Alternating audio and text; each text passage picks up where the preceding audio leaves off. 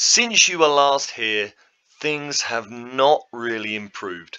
We are still struggling along in mid-table. We've had another formation change. But do you know what?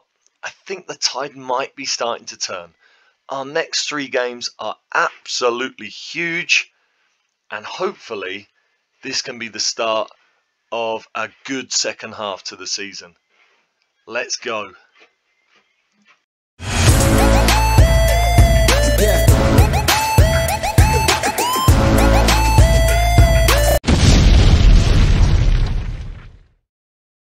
Welcome back to Dog Turds into Diamonds. We're here turning Dog Turds into Diamonds with AFC Rushden and Diamonds.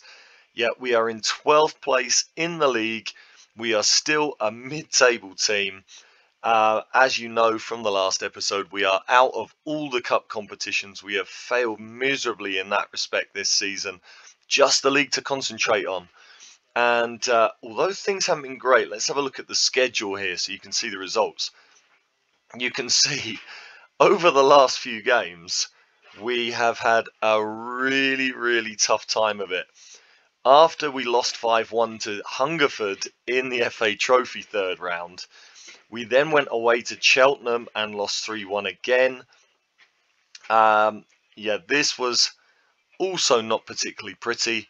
We were still persevering with the 3-5-2. You can see they were the better team. We did take the lead through George Lloyd in the 8th minute, but we were quickly pegged back, and in the second half they took control. No complaints. The formation change just did not work. Isaac Smith again was absolutely abysmal. He's having a terrible season. Ozonwafor as a left wing back wasn't great either. The 3-5-2 experiment was clearly not working. We then took on top of the table Kings Lynn at home. Have a look at this. 6th minute, first highlight of the game, we go 1-0 down to a Warburton free kick outside the box. 1 minute later, Gibbons gets sent off. 1-0 down, a man down, and still 83 minutes to play. Obviously, there was no coming back from that. No way back from there. We were well beaten, and to be honest, it was this game. I know I've done this various times this season. It was this game that just told me, do you know what? Just go back to the 4-2-3-1. I just decided, you know what? I've tried 4 different formations this season. We've tried the 3-5-2. We've tried 2-3-1-2. Sorry, 4-3-1-2. We've tried 4-2-4, and we've tried 4-2-3-1. There's so many formations I can't even remember them. And even within the 4-2-3-1, we've tried a variation of that with a defensive midfielder. So, I mean, we've tried all sorts to try and get better results this season. And in the end, after this game, I just decided, do you know what? At least with the 4-2-3-1, I know that the squad has been built for that formation. And I know that at the start of the season, although we weren't getting results, we were still at least playing well in terms of the possession, the amount of chances we had. Things just weren't going in our favour. So I thought, if I'm going to lose, I might as well lose playing well. Or I don't even know if playing well is the phrase anymore. The season's been that bad. But I just thought I would rather have possession, have shots at goal, if I'm going to lose anyway. I don't want to play a different formation and just get destroyed every game. So for Bromley away, we went back to the 4-2-3-1. And we got a really good performance out of the players, apart from, as you can see, Crowsdale here, because he was sent off right at the end of the game. Apart from that, we played well. We had more shots than them, although we didn't hit the target enough. We did have a higher XG, and we had slightly more possession than Bromley. Now, I feel like we were unfortunate not to win this game. You can see their XG has a little spike where they get their equaliser towards the end of the game. But other than that, the entire second half, we were the better side. We went behind early yet again. We keep conceding early goals. A Calburn penalty. Price then got us back into it. James Price back in the starting 11, and he got another goal. Thomas Hughes back in the starting 11. He got the second goal, set up by Price. Price then had a goal chalked off. And yeah, in the 81st minute, it was, again, we concede so many early goals and so many late goals. In the 81st minute, they got what I think was probably an undeserved equaliser. I think we deserved the 3 points. But I was just pleased to get a half-decent performance and have a few shots at goal again. And to be honest, you know, in Football Manager, you kind of get a feeling about how your tactics are going. And in this game, it just kind of felt, from the highlights, from the way the stats were looking, it just kind of felt like we were doing well again. I haven't felt like that all season long. And I felt like that again when we then beat Barnet at home 1-0. And it was a really, really good performance. 63% possession, 18 shots, 8 on target. We should have had more goals. It was James Price scoring again, set up by Thomas Hughes. It was basically back to the old guard for these two games. Just you can see in defence, Ray and Gabadebo were the chosen defensive partnership here. And Gabadebo's presence, although when you look at his ratings, he is not meant to be a Vanarama National League standard defender.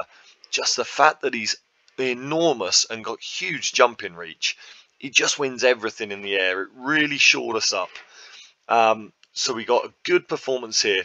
Matt Butcher was great in midfield. I've taken him off the transfer list, and I'll explain why in a moment. But just everything clicked here in this game. A dominant performance. Like I say, we should have scored more. Just really, really pleasing. And to see James Price back and scoring again is delightful. He was disappointed at being out of the team, but now he's played the last 3, scored in each of them. He's got 5 in 9 in the league this season, which is obviously very, very good. 5 in 12 in all competitions. He's got an assist as well. Just really pleased to see him back in some sort of form, because we really do need him, the top scorer from the last 2 seasons. So yeah, really pleased with the 21-year-old, and he's actually keeping George Lloyd out of the team right now. So a much needed 3 points. It was 2 games unbeaten. We then went away to Scunthorpe, who, after beating us here, have moved up to 3rd in the league. So they are a good team, but do you know what? We gave them a really good game. Look at the stats. We had more shots than them. We had a better XG. We had 50% of the possession. To be honest, they dominated us in the first half. The only thing I changed was just going more positive. We went to an attacking mentality, more aggressive. We were pressing them higher up the field. And in the second half, to be honest, they couldn't deal with us. And I was a little bit disappointed in the end with the way we came back not to get something out of the game. Really, really pleasing performance, apart from Thomas Hughes, who was poor. Azonwufor came on off the bench for him and performed very, very well. Got the assist for James Price, who in this game was playing right wing because George Lloyd started up front. George Lloyd had a poor game here.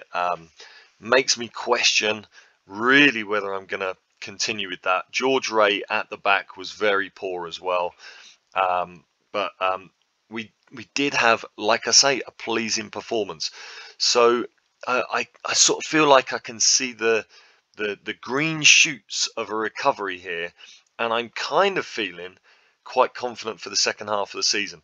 Part of that is because, as you can see, it's the 16th of January 2027, and we've done a little bit of business in the transfer market.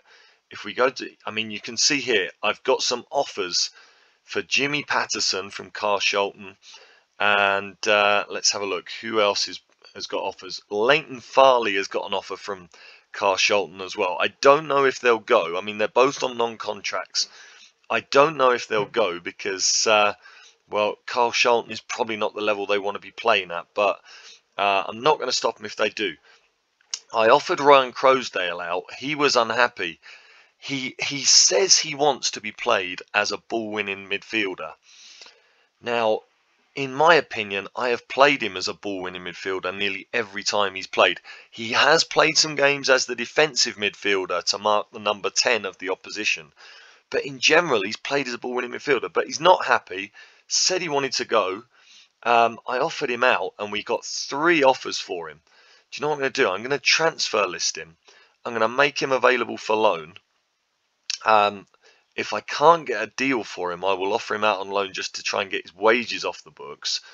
But yeah, basically we got 3 offers for him, very good offers. I'm going to offer him out again. I was asking £2,500 and a friendly. So a friendly will generally bring in sort of £2,000, £3,000, £4,000. So it would be a good deal for us. I'm going to offer him out again. Am I able to actually suggest that he is surplus to requirements? Let's have a look. His transfer status. Yeah, I don't think there's anything else I can. Don't think there's anything else I can do here to say that he's surplus to requirements, is there? So yeah, basically, well, he's transfer listed. So hopefully, if these clubs come in and offer for him again, that'll just give him the motivation to accept one of their deals. And that will get £240 a week off of the books, which would be very, very handy. I'm a bit disappointed that he's kind of playing up, but I think we've got replacements for him in the squad. Now, someone that we have offered a loan deal for from Walsall is Scott Wilson. He's a central defender, but he can also play at left back. And I think he looks an exceptional central defender. 6'1", 14 jumping reach, 11 heading, really good marking. I think if he comes in, I think we're paying his £300 a week wages. If he comes in, I think he will be our best central defender. If we just compare him to George Ray, for example, our captain, you can see there on the polygon, he is clearly a better player. He's better technically. Supposedly they're the same mentally and the same physically, but I think Scott Wilson looks a much better player. Who else have we got in defence? We've also got where was he? Let's have a look. Connor McAvoy, that's who I want to look at. So if we look at Connor McAvoy, again, they are supposedly the same technically, the same mentally, but Scott Wilson is a little better physically. So I think if he comes in, which is looking pretty likely that he will, I think he becomes our new central defensive mainstay at the back. So that would be really good. Waiting to get that confirmed. But if we look at transfer history, we've also bought in Lewis Buttroyd from Gloucester, and he is a left back. I tried to get him in the summer. I offered him a contract. He decided to go to Gloucester in League 2. He hasn't really played for them. Look, he's only made 3 appearances all season. So he has come in and he is instantly going to be our starting left back. I think he's a huge upgrade on Evans, who, apart from not having such good ratings, has had a really poor season. I mean, you can see there's just no comparison. They are not the same players, although Evans does have much better mentals, but that is down to these amazing stats for things like aggression, bravery, determination, teamwork, and work rate. But for things that you really want from a defender, like concentration, decisions, positioning, all of those things, Buttroyd is better at, and supposedly they're the same physically, but I like the look of what Buttroyd brings a lot more. So I think we've got an instant upgrade at left back. Buttroyd is in the squad, or in the team, for today's game. I'm really, really pleased to get him in. I really think he's going to really make a big difference to us at the back.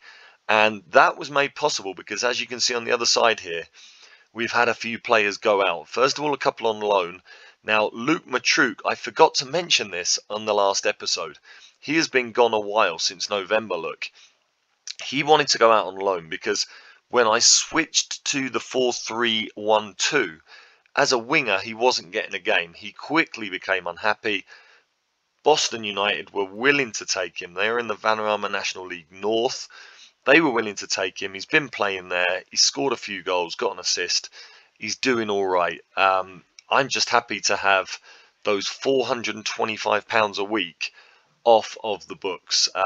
He hasn't really, when he's played for us, he hasn't really managed to do it. I think it's really good just to get him out.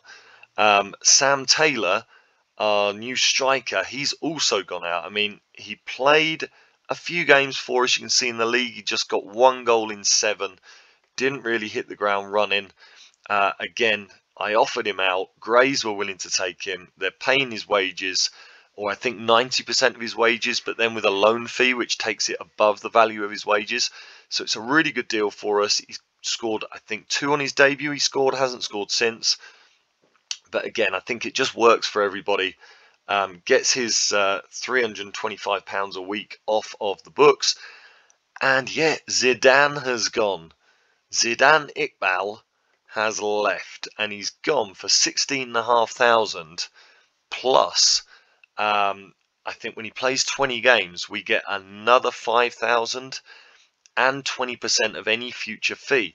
So he's instantly got a value of up to 130,000. Look, if he was to be sold on for say 100,000 in the future, then we'd get a nice little percentage of that. So obviously he never really did it in his time at the club.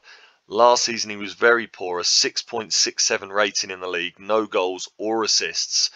And this season, not much better. 11 games, no goals, no assists, 6.77.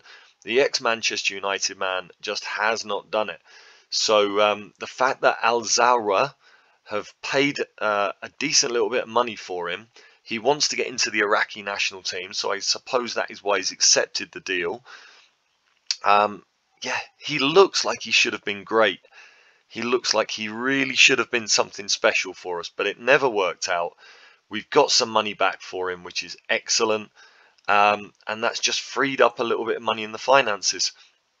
So you can see right now, with Buttroyd coming in, we are paying £300 below the wage budget for the season, £340 more or less.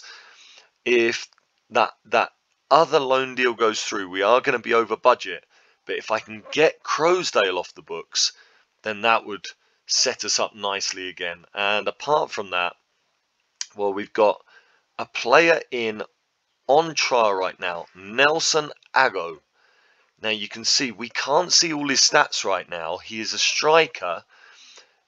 His career has been spent at Port Vale with a couple of loan spells in the Vanarama North. When he played in the Vanarama North, he was exceptional. Got 25 goals over 2 loan spells in the Vanarama North. He has played League One for Port Vale.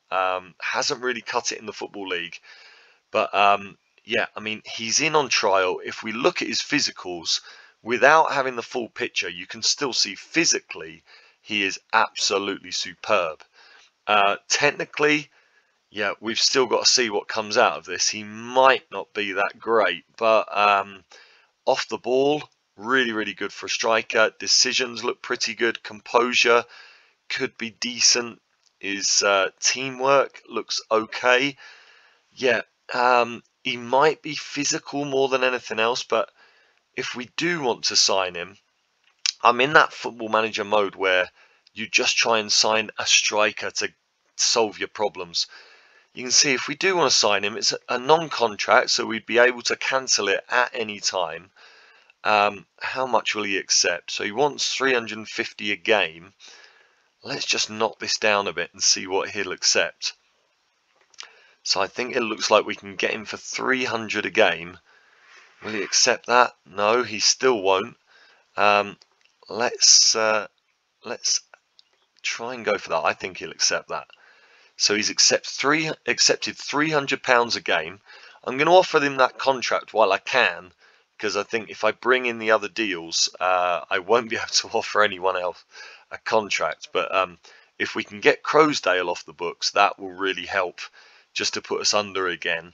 Yeah, I'll see how long I can delay that deal. But if Nelson Ago looks like an improvement on the strikers that we've got, we'll look to get him in. Apart from that, I've just got a couple of left wingers that I'm looking at.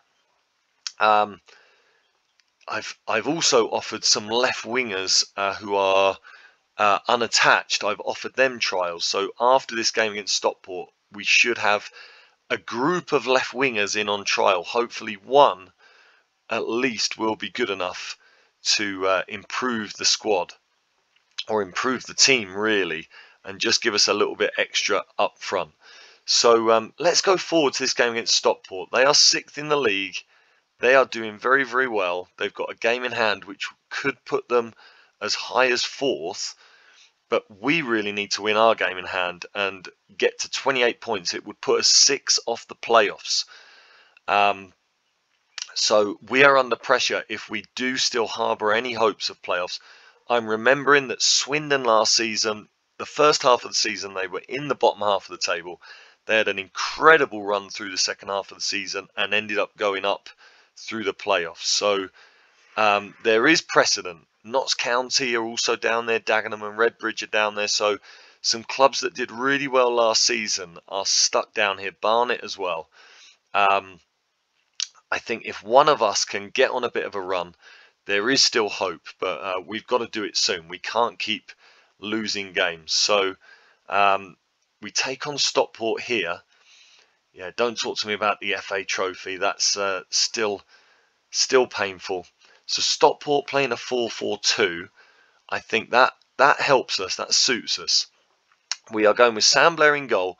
He's having a poor season, but I think I really want to try and get his confidence up. This morale here, where we can see some yellow arrows on the up, that is actually improvement on recent times. So I feel like things are kind of moving in the right direction. At the back for today, I'm going with Staunton and Buttroyd as the fullbacks. George Ray, the captain, I'm going to leave him in for the moment. You can see with a 6.92 rating, he is our second best central defender in terms of rating this season, behind Gabadebo. McAvoy is going to partner him today. I really want McAvoy to come good. Matt Butcher and Sam Cornish are going to be the central midfield pairing.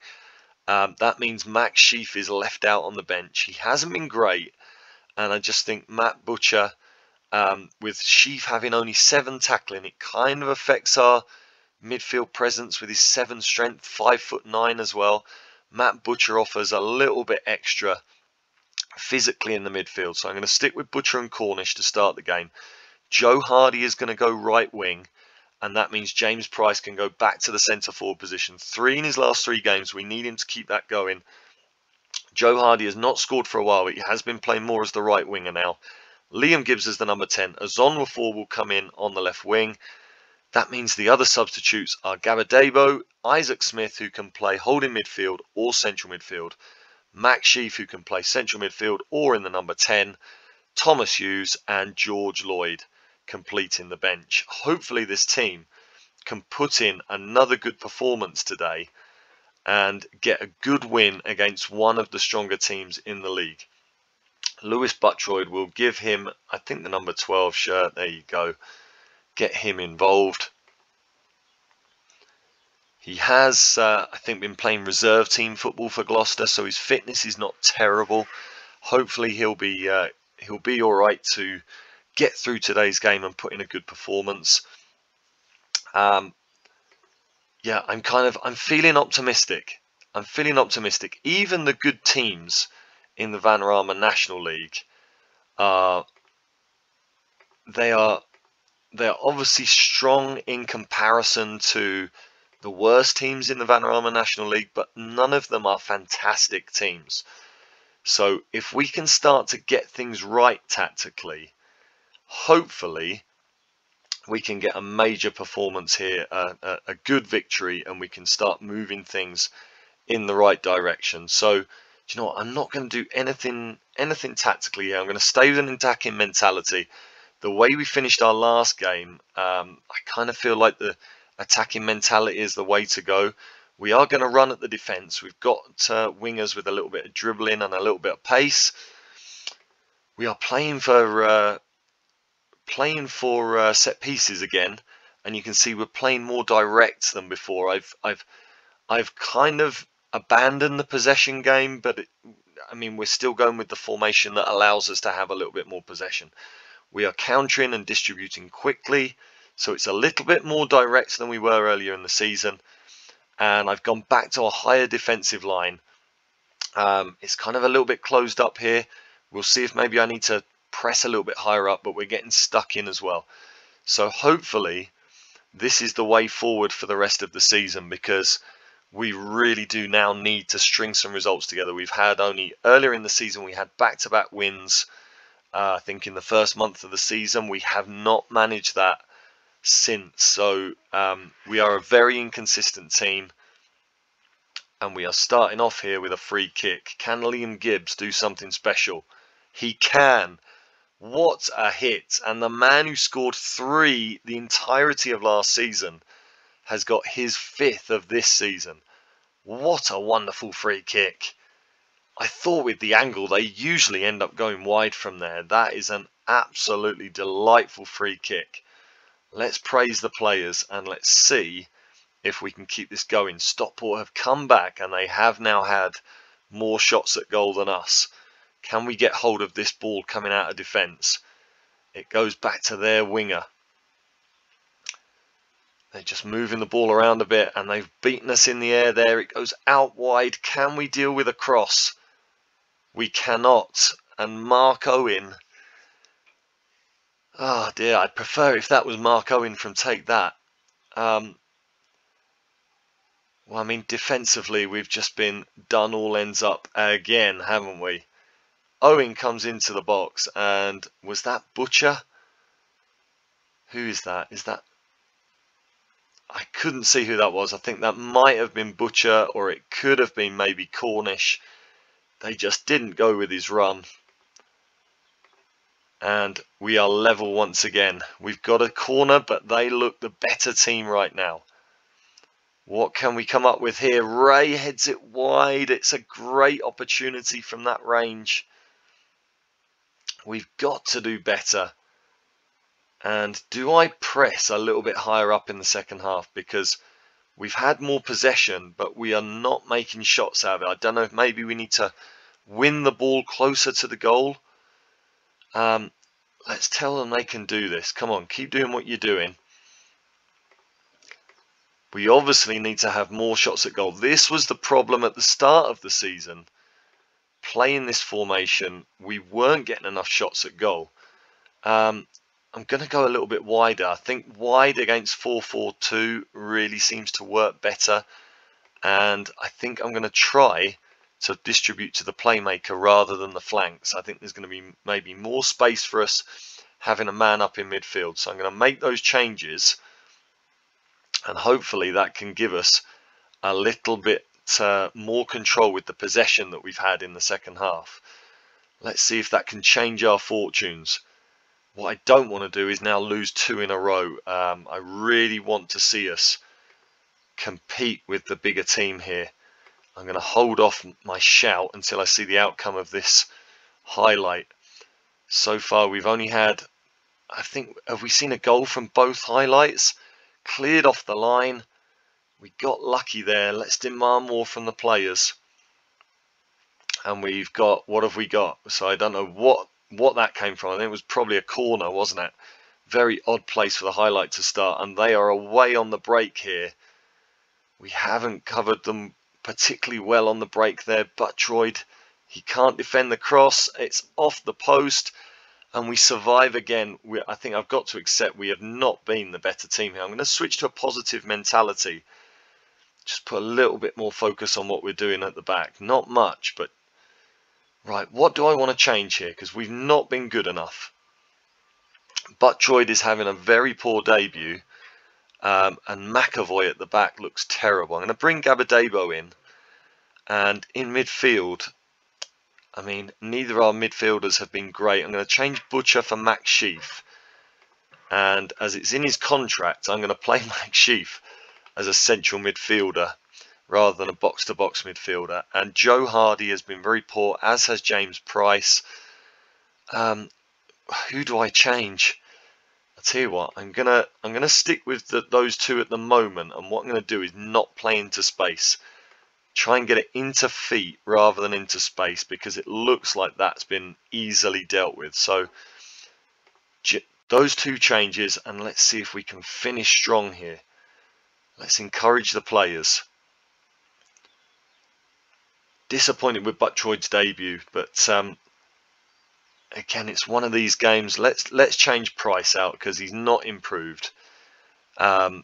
Joe Hardy has improved a little. George Lloyd, can you do something for us, buddy? He's not motivated by the pep talk. Can we get one chance out of this game? Come on. Let's just go attacking for the last 5 minutes. I think it looks like it's going to end a draw, isn't it? We have only had the one attacking highlight, which we scored from, and then another where we headed the corner over or wide from Hardy. No, it wasn't Hardy, it was Ray. Yeah, disappointing. We had a couple of shots at the end there, didn't we? But in the end, you probably have to say we've got to be pleased with the draw. I'll tell them they were unlucky. Oh, they didn't want to hear that. I'm going to tell them they defended well. The midfielders, you were unlucky today, but it was a good effort. Yeah, I think that looks like the way to go, doesn't it? You were unlucky today. I think we were actually pretty poor, but there you go. So, yeah, there you go. It's another draw. Still searching for something that works, something that makes the difference to our season. We're just, I mean, we're battling these games out. We're picking up the odd point here and there, but we are certainly a long way short of a run of form that would get us into the playoffs, which is obviously disappointing. But I'm kind of at peace with it. I'm kind of at peace with the fact that we might have to forget about playoffs this season. The board just want us to avoid relegation, so a top half finish they would probably be ecstatic about again. But yeah, you can see, I mean, we're 8 points off the playoffs. There is half the season to go, so there's a long way to go yet. If we can make an influential sign-in or have a little tweak in the tactics that just changes our fortunes, maybe. We've got Barrow away next, which, there you go. There's all our trialists coming in, which will hopefully present us with a really good left wing option for the rest of the season. We'll see what happens about that. I think I'm going to turn this into a double header today, guys. I think Barrow away is hopefully a winnable game, and then Chesterfield away, who are going really, really well. That would finish the first half of the season. So I think we'll come back for a part 2 today against Chesterfield away. So click on the link for that. They are second in the league. And you can see they've only lost 1 game all season. That is going to be really tough. But again, if we can have a good performance against them, then maybe that can give us some confidence for the rest of the season as well. So come back shortly. Click on the link for part 2 of today's episode. It will be Chesterfield away after we've gone away to Barrow. And hopefully we'll have a positive result there that can set us up, hopefully, for a good game against Chesterfield and then a good second half of the season. See you very shortly when you click on that link for part 2. If you've enjoyed this part 1, click on the like button and subscribe to the channel. See you very soon.